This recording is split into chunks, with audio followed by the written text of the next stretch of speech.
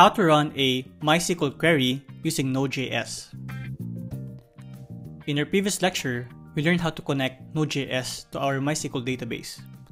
This time, we will know how to run a query to the database and fetch its result. We will gonna reuse the same application that we've done earlier. And for this example, what we're gonna do is this. We're gonna query this student table and then get the result and put it in our console. So to do that, what you can do is have a new connection over here. So connection dot query, and it has three parameters.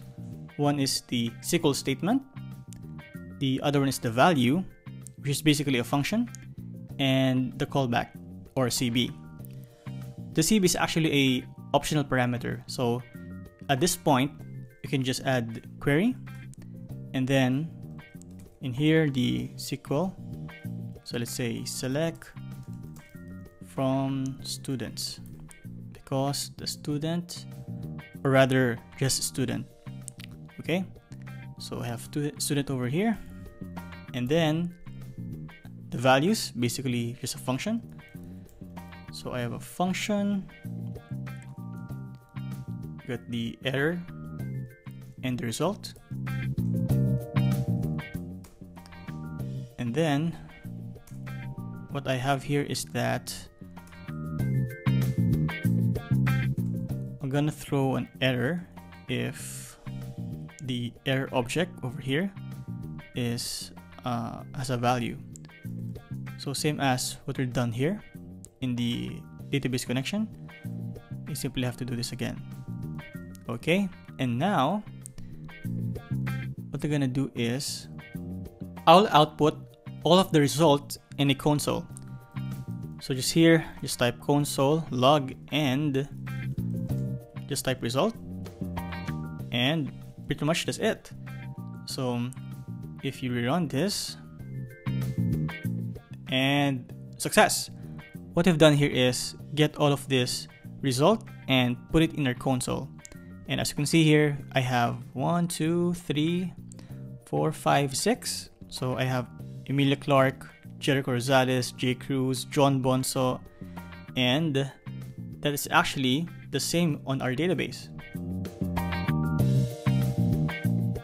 So these are the result and this is the database. And let me change this. So as you can see, it's the same.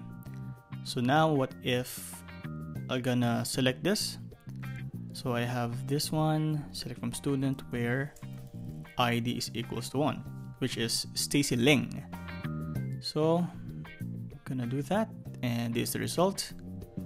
Okay, and when I go back to my Node.js app and change my query from this one, select from student and add this where condition where ID is equals to 1, it should get me the exact same result.